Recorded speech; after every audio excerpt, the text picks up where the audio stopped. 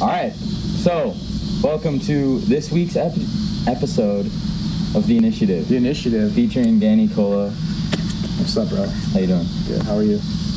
I'm doing good. Good. So I'm doing podcasts every Wednesday now. Every Wednesday, it's like you're recording them and releasing them, or that that's your day to record them? That's my day to put them out. Oh, you so put I gotta get one. I gotta get one between Wednesdays and then put it out. We got like episode 12 now, right? This is 13. 13? Yeah. So you're 17 more episodes, and then you can come on my podcast. Yeah. Shit. Yeah. Right. I told you 30 episodes. Yeah, you did. You've been fucking hard working on that. Been working hard on a lot of things. Yeah, I have. Good. You've been working hard on a lot of things. I've been hardly working, bro. What's going on with you? A lot. I mean, I'm at this point where I'm comfortable being uncomfortable, and it is the best thing ever.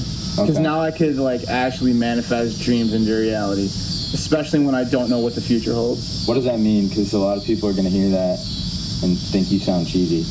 That's fine. How do you? Well, first of all, that stigma. First of all, I'm at this point where I just really don't give a fuck how other people think. Well, it's a battle, right? I constantly battle that because I care in a sense that I want to give off an inspirational, positive message. Yeah. But at the same time, I don't care what people's opinions are. Right. Like, people's opinions can go, and that's none of my business, actually. Other people's opinions can go ahead and, take a walk. But what it means is that I don't have a set schedule about what things I want to unfold when. Like, I'm trying to detach myself from that. Yeah. All I'm trying to do is do work every day that's aligned with my heart and a clear message, which has a lot to do with wellness and checking the boxes: nutrition, movement, sleeping, reflection, thinking, breathing. So you're promoting that message. Yeah. That's kind of your mission. Right? It's a heart-brain coherence that I'm just working with. What does that mean? Heart-brain coherence. My heart is set on sending this message, right? This holistic wellness approach. And I have this initiative, I have this want, this will to go ahead and just do this because it's in my soul. That's really what the initiative is about, is hearing about that.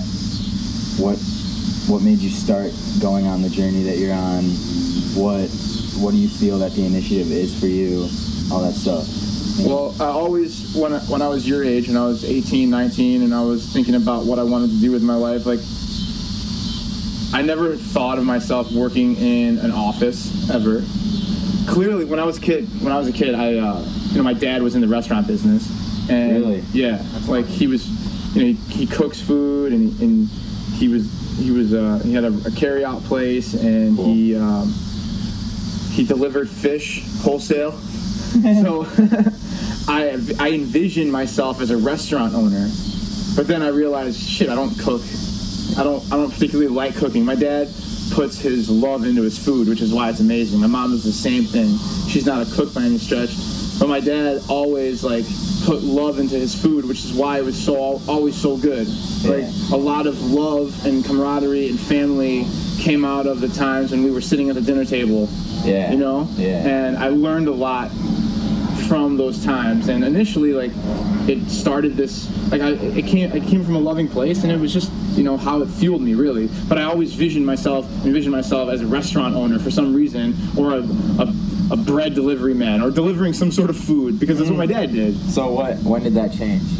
When I realized that I wasn't a chef. So my dad had a carry-out fish business, and I was, I was working there. I was frying food, grilling fish, dealing with customers, and with money, and hospitality, customer service, learning all that shit. And then I was like, this is, I didn't even have to say to myself, this wasn't the life. I just knew. It wasn't the life that I wanted. It's not my thing. Yeah. It's not my thing. You weren't excited by it? I wasn't excited by it. I was excited to go to work because there was this girl that worked there that I fucking loved. One of my first crushes when I was 15, 16, and she was 2 years older than me. Good way to motivate a guy. Yeah, right? For sure. Yeah. And I learned a lot just working with her too, about personality, about chemistry, about working together with somebody else, and having feelings like that, because that happens with normal people. Like, you go to work and you work with a lot of different people, and sometimes you develop feelings, sometimes they're more corporate and like vanilla and work relationships, but sometimes like people have relationships with other people at work because you just spend so much time with them. And I was a young man. I was a freshman, sophomore, junior in high school, and I was just coming into myself and learning about that shit. But I automatically knew right away it wasn't my calling to be a restaurant owner or a chef or a delivery man. Like, my clear skill sets were teaching, were coaching, and once I started to learn a lot about the body and how to exercise and coach people through those things, like, I just built my skills upon that. And then I just started teaching and coaching in a lot of different avenues, whether it would be training in a gym, teaching in a classroom, coaching on a field, doing one-on-ones, doing group sessions, doing big group sessions, and then later the podcast, and just figuring out different ways to teach that came natural. And this whole wellness approach, this information that I've been learning has just been evolving, and I love it. And now I'm at this point where I have major global goals, right? Like, I want to create a workshop that's global. I want to have clientele. I want to build a personal wellness brand and collaborate with other people in the industry. But I have no outcomes to it all. I just want to let my heart guide and trust in the unknown and fucking do my thing, man. Like, it's fun. Like, I have an unlimited, infinite amount of summertime. That's how I feel about the gap year. It's just like an extended summer. Yeah.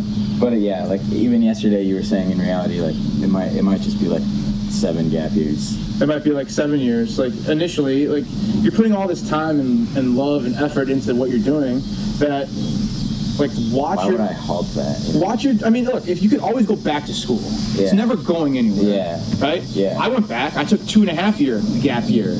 You know what I mean? Yeah. But then I went back because I saw another opportunity to coach and teach and play college football, and I needed certifications and a degree to do that. Okay. You know what I mean? Like, I felt that was the path I wanted. The path you needed to take required college education. Yeah. That's kind of how I am going to let this unfold. If I feel like there's a point where I need to get a degree to continue, then I'll do that.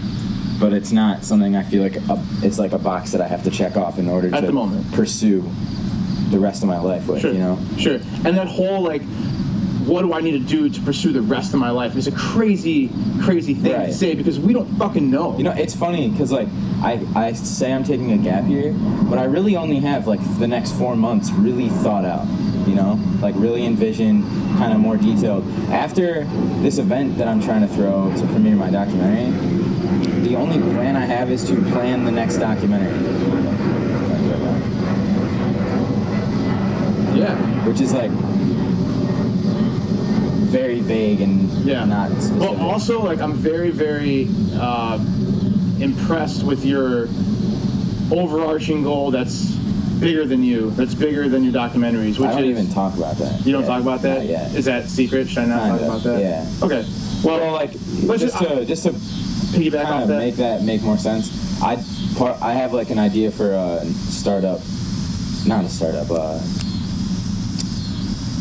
charity that I would like to start. A nonprofit charity that empowers young people. That has an impact. Yeah. That has a bigger impact than yourself. Yeah, but that's neither. That's really 5 years from now. But my point is to even have those thoughts is amazing within itself, right? Everything that we do, we talk about the initiative so that we can take our lives to the next level or have a life that we want, that's passionate, but what do we do it for?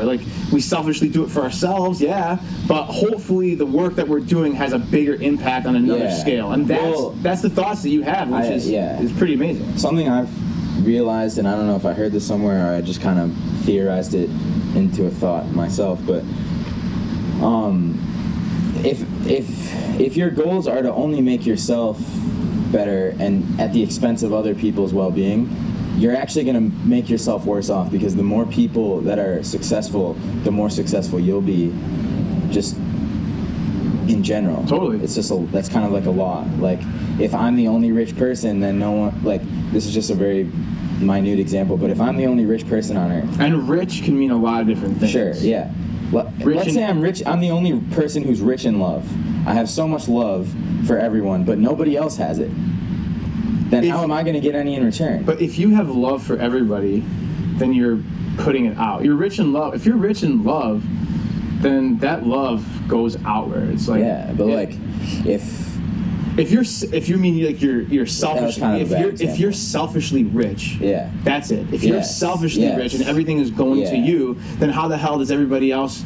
How does everybody else benefit from that? Exactly. You know, there's no what's the point of it? What's the point of it? Why would you want to have quote unquote success without your people being successful with you? Yeah. And even not your people. Just like, why would you want to do it to not make other people's lives better? Like, I don't see what the point of that is. Yeah, well, to not have people around you that are as happy as you. Sure. You know? Sure. Because that would just make you less happy. Well, a lot of people have selfish inclinations, and these are just observations, right? This is nobody in particular, but people have selfish inspirations and power. They want power, and what I've realized is that a lot of those people, they have trauma from earlier in their life that makes them have this world viewpoint where I need power, I need control, I need money, I need success. Yeah, it all stems from some insecurity. Something. But I some think sort of trauma. I've been, for the past few years, there was like a time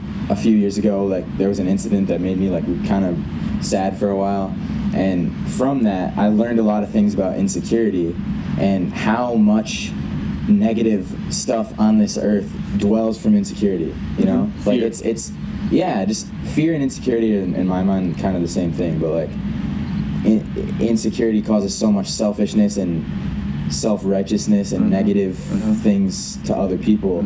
Like, I don't even know what the point of it is, but of this little tangent, but like, yeah, that's something I've realized, like most negative things come from insecurity. Definitely, man. And like negative actions. It's basically we're in survival mode, right? We are in survival mode at that point because we're afraid of failure. We're afraid of a lot. Because it's literally survival mode because you could probably trace it back to like thousands and thousands of years ago when we were literally had to survive. But like, people when they were insecure, it meant they might die. They might be cast out and dead. You know? And these are like, they even talk about like genes passing from generation to generation. Like, why do you think kids are afraid of monsters? Because people thousands of years ago were afraid of wild dogs. Or animals just going to eat them. Like wild animals, bears, tigers, whatever the fuck that they were born into, like. Our lineage comes from a lot of different places. You've talked about, because there's like a lot of new science coming out, and like they even taught this at my school last year to some people, but like called epigenetics, and like how genetics, we're only use a certain amount of our genetics and the rest are like variable, and you can change your genetics and almost change your outcome. And this is something you talk about with me. Not, you don't talk to me about it a lot, but like you talk about shaping your future and shaping like and being in control of all these things. And you've put me onto podcasts where they talk about the epigenetics and literally changing your genome.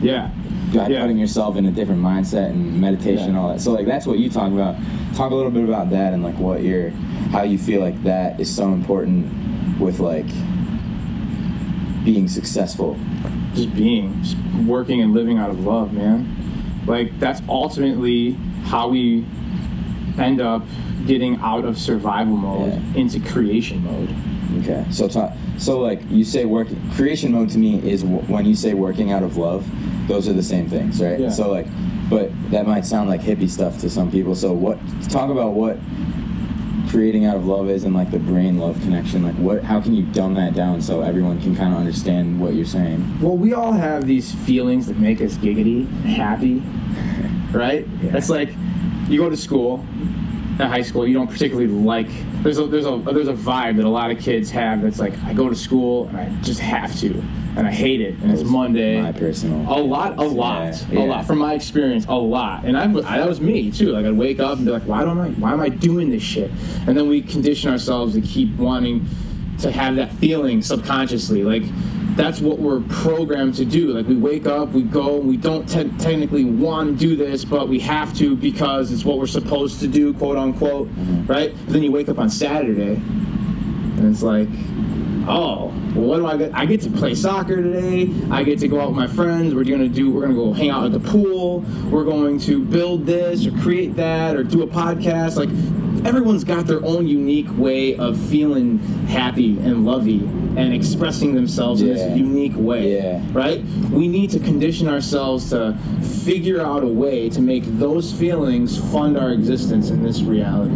Like, our society is based on capitalism. We have to figure out a way to fund our existence. I love that little make those feelings fund your existence. Yeah. And I love that. You know what I'm saying? Like, we have to figure out a way to do that, because there is a way. Like, you talked about junk DNA. And it's what we're doing. Right, you know? Right. But you talked about our epigenetics and how we have this junk DNA. Like, we have the ability, it's not just junk DNA.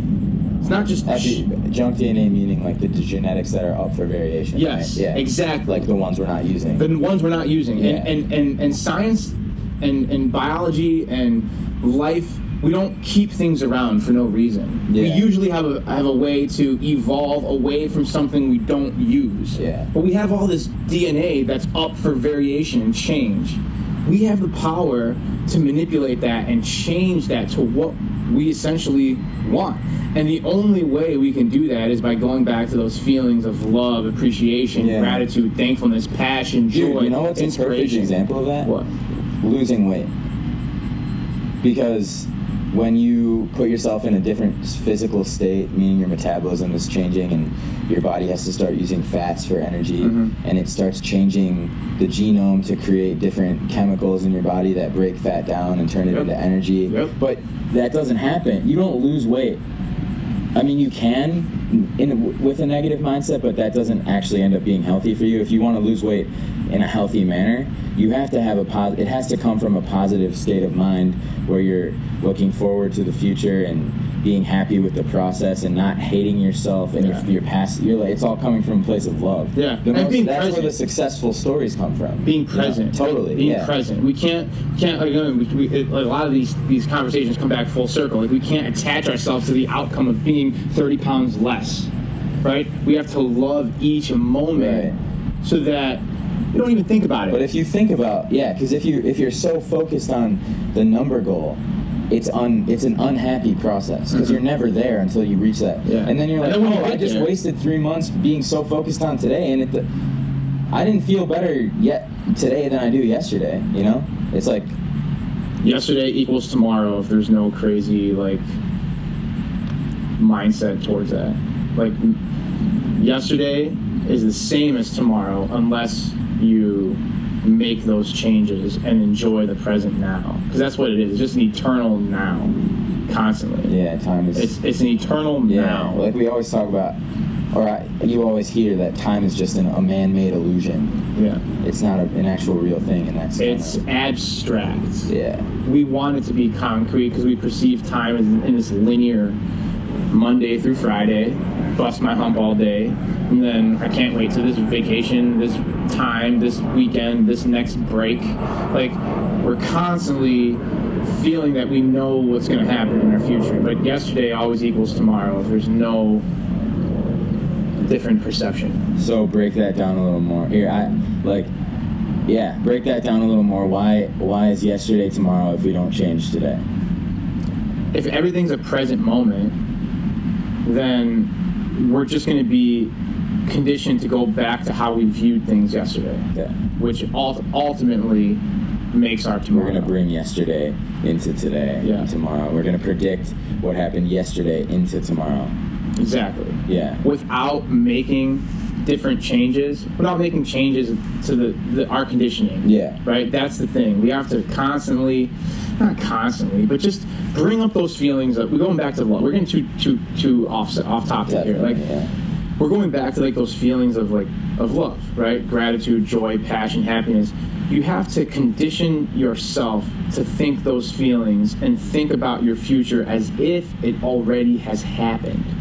Because we have no way of understanding if it really happened or if it didn't happen. We're just conditioning our brain to think that it's happened. Like you said, I'm connected to Thuzi. I feel like it's already happened. Thuzi, I don't even talk about either. You're connected to your big endeavors. You said multiple times, it feels like it's already happening. Yeah. Right? We don't know if it actually has happened or not. But we're conditioning ourselves to believe. Yeah. Right? So we're changing that junk DNA into something. Like, when I felt the real strong pull emotionally to not going to school this year, like there was a moment in time where I just felt that I shouldn't. It wasn't the right move. Too many bad things were happening with the school I was about to go to, and I was just like, I was like, fuck this. I'm not doing this. I'm doing what I really want to do. Yeah. It was never in my heart. I always felt pressured to do it. But anyway, so it's big to realize that awareness. Another thing, huge. And just if I had decided to ignore that feeling and go back to school, then I'm putting the past patterns and lifestyle that I'm used to, which has been going to school for 12 years, into the future. I'm not really addressing that in the present and changing. Yesterday equals tomorrow.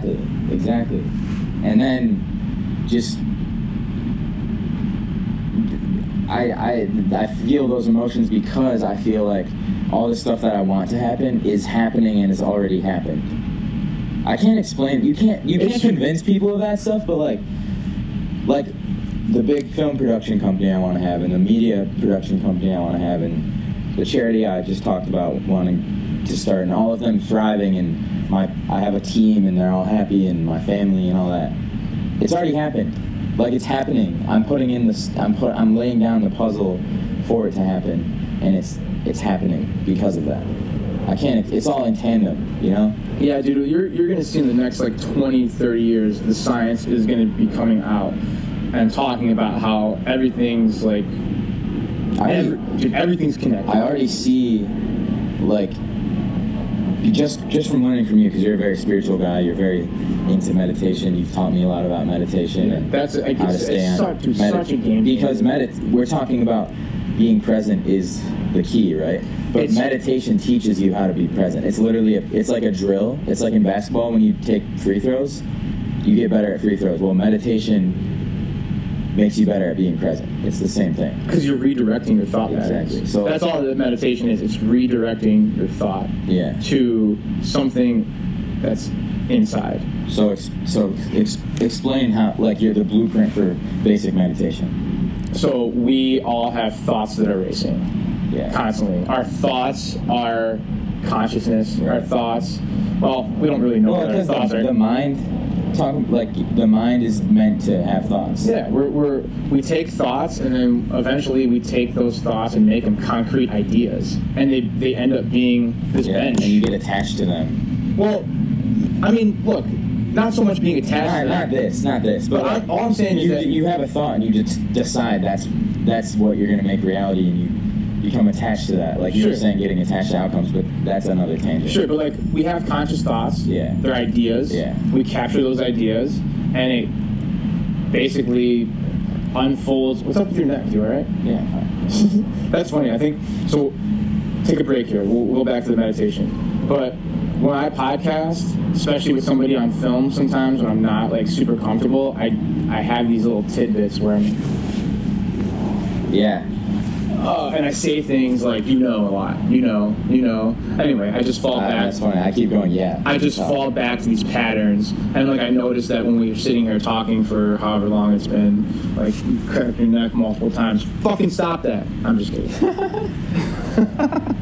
It's just these things that we go back to that are subconscious, that are they're habits. Yeah. Anyway, going back to the meditation, we have these conscious thoughts that turn into ideas. You grasp the idea, and the idea turns into matter. It's concrete. We make it concrete. Yeah, it shapes. Minds have the power. Yeah, to do that. We do. It's why we're in this world that we're in today, where we have cameras and we're able to have computers and TVs and airplanes and get into this technological advancement society that we have, right? Yeah. But We condition ourselves to live the life that we think we're supposed to be living based on our environment, our family, a lot of shit. Yeah. Right? So basic meditation, we have to take the energy from within that we're giving out constantly. School, business, ideas, thoughts, that tree, mom and dad, you name it. Food, exercise, the stuff, appointments that we have, where our energy is out in so many different ways. Because we have to cut that energy out and bring it back to within, right? And that's what meditation is. It's realizing that our brain has gone astray, our thought processes are on all these other things, and where you place your thought is where you place your energy. So where you place your attention is where you place your energy. Remember that. Right. Where you place your attention is where you place your energy. So instead of placing our attention on all these different things, we need to stop it and bring it back to our breathing. So you start focusing on your breathing. You take, 10, 20 minutes?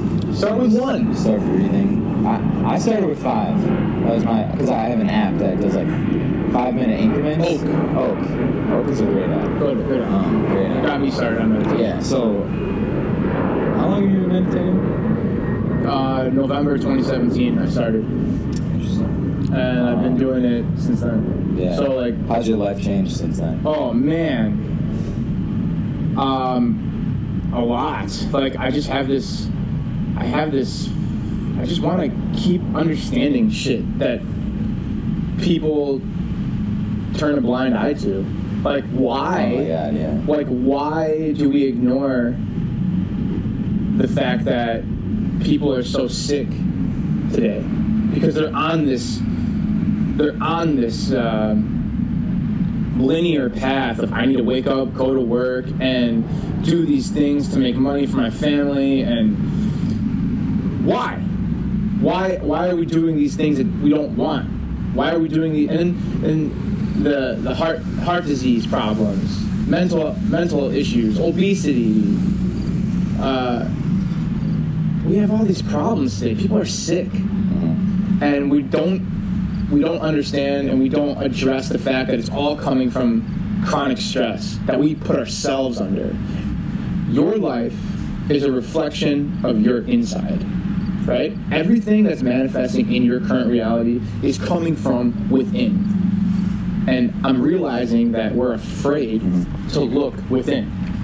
That's okay. You can walk away when I'm trying to have this conversation with you. I gotta keep this going.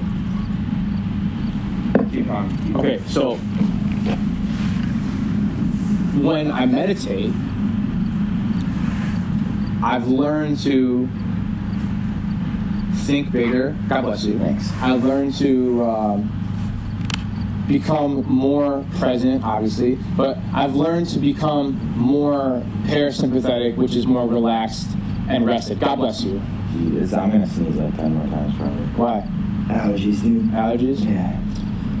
So again, our reality is a reflection of what is happening inward. So meditation has just helped me understand those things, and I ask these bigger questions. I get deeper into wellness.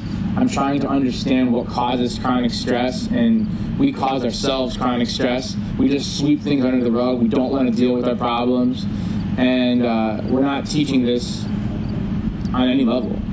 We're just taught. We're just taught this is life, and this is what we have to do. When in all reality, which is kind of ironic, we have the ability to manipulate it. We have the ability to manipulate reality, but we just and there's science out there. That's all it. See, like that sounds so much kind of more grand than it actually is, and it sounds almost like scary to start delving into that stuff. But really, there's been a phrase forever: conceive it, believe it, achieve it. And that's what that is, really. Yeah, but we also have to understand that we have to overcome programming, years and years of conditioning to get out of that. Which is school, your parents, family, yeah, like throwing their insecurities on you, and making you feel like you have to do a certain thing. Not saying that's my experience, but I just know that a lot of people go through that. A lot of people go through that. A lot of pressure. A lot of pressure from teachers, from professors, the grade system. The grade system, testing, certifications, all that stuff. Like, society views. Yeah, so we have to break that conditioning, and that takes a lot of time.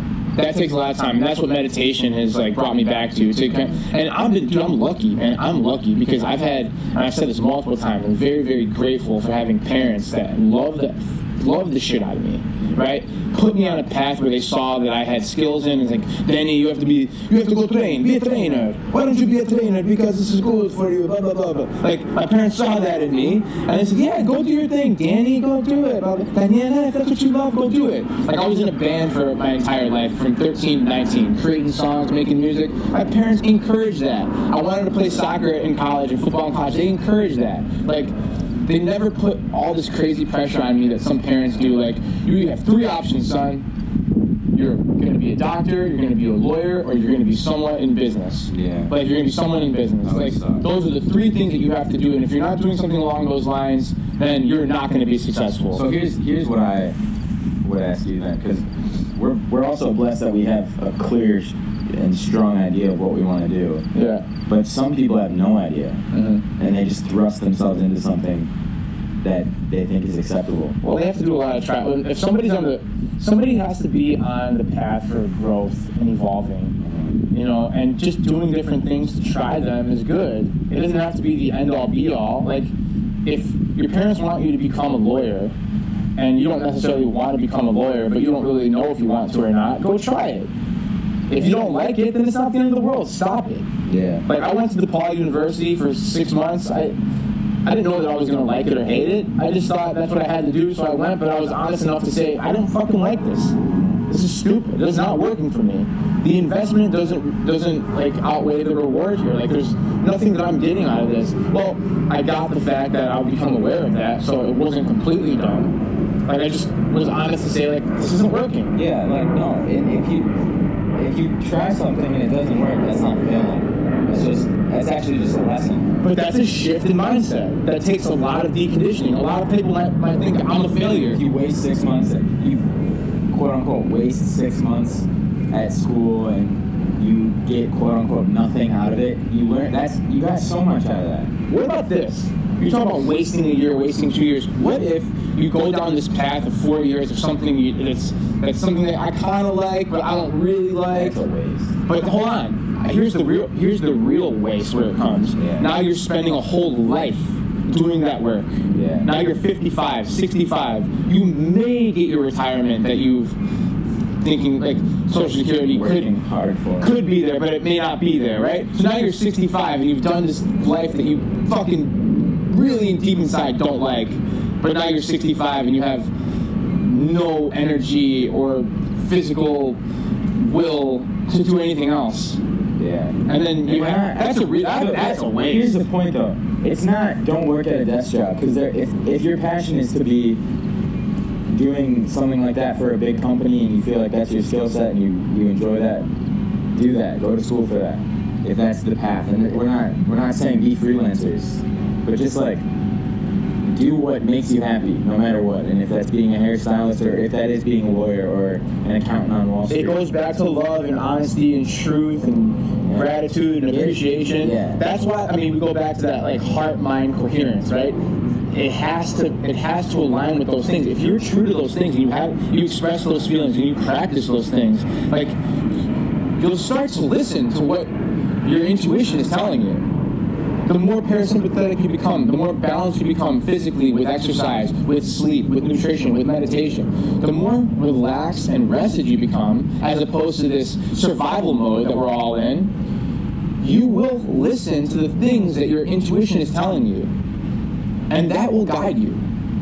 That's why I'm so passionate about this path that I'm on, because I'm just listening to my inside telling me what to do. That combined with you took the path of what makes you giddy and gives you that rush. Like we were talking about this the other day over coffee. Like people party and they gamble and they do drugs and they do wild, exhilarating things because they're seeking that. They're seeking that rush. Yeah. But we get that just from doing what we Yes. makes us happy naturally. Yes. You know? Yes. And Novelty, bro. Novelty. Having a crazy dream, an idea, is good.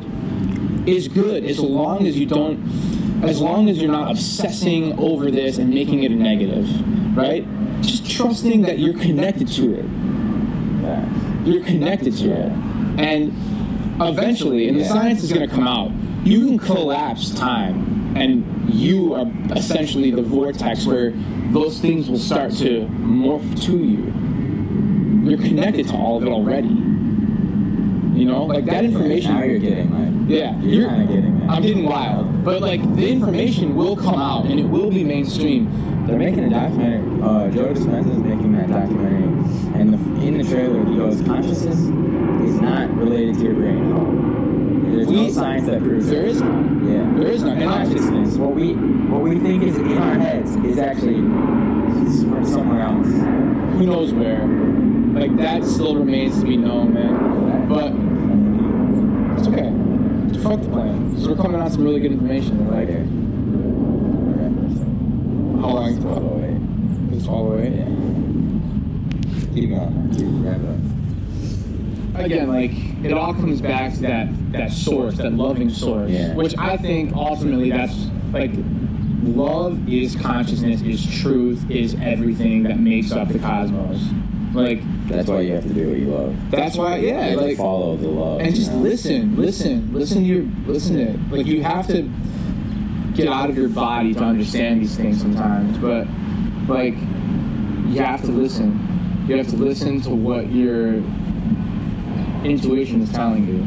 You know, like I am interested in, I have these skills of leadership and learning about wellness and having crazy novel ideas and dreams and goals, but I just realized that day by day I was doing what I love, and it's just an infinite summer, and each and every day that I work towards just living passionately and loving and building up the people around me, that the life that you want, the life that you are supposed to have will manifest, whatever those dreams and ideas are, man. Yeah, if you just listen to that. You know, like it'll take you down that way. It will. Yeah. It will. When you realize that failure is just a lesson, and you follow what you intuitively feel towards your passion, nothing is ever really that bad. You know, it like you just get to the flow state. And that's all of it. But you also have to realize too, like you and I are very, very lucky individuals. Like the trauma that we've undergone is minuscule, right, compared to what a lot of people are coming from. Like, everyone has a different starting point, and it's never too late, because if time is infinite, then it's never too late. But like we don't have it easy, but our trauma is just, it's just, I don't know, it's not as bad as a lot of other people. You know, like we both have loving parents. We both had some though. Yeah, we've definitely had. We've had our fair share. We've had our fair share. No question. We're not clean by any stretch. We've had trauma. Yeah. But like, there are people that really go through trauma. You know, like people are coming from rape. People are coming from real abusive, drug-induced, gambling-affected households. Right? Coming from poverty, coming from gun violence, coming from, again, drugs and abuse, physical abuse, verbal abuse, and all sorts of fucking trauma that, you know, like I didn't have to go through. You know, I didn't. I went through some, nothing crazy violent, like, but like there are people that go through that, and like we have to be empathetic towards that. And again, we're all on the same team, no matter what color, religion, culture. We're all coming from the fucking world, you know. And so that's it. Like we have to utilize our skills and passion and joy, and like again, like you were talking about earlier, helping others, giving it to others. Like what good is my success if other people can't reap from it as well? Like there's something powerful about that. But who wants to be quote unquote on top alone? You know? There are a lot lot of people. I just don't. I mean, but that's insecurity. That's Being on top and looking down at people feeds some part of your ego that's hurting. Yeah. Which stems you from can only hunger. have that sort of negative emotion if you have a damaged ego that you want to fill, and you don't realize that's not the way to heal it. Yeah. Anyways, thanks for coming on the shit and speaking facts with me, and or at least speaking what we think are facts. Yeah, like we're just going through the motions. We're just going through the flow. It's all documentation. This will go in a documentary at some point. But dude, again, thanks for coming on. Many more to come. Facts, bet. Hell yeah.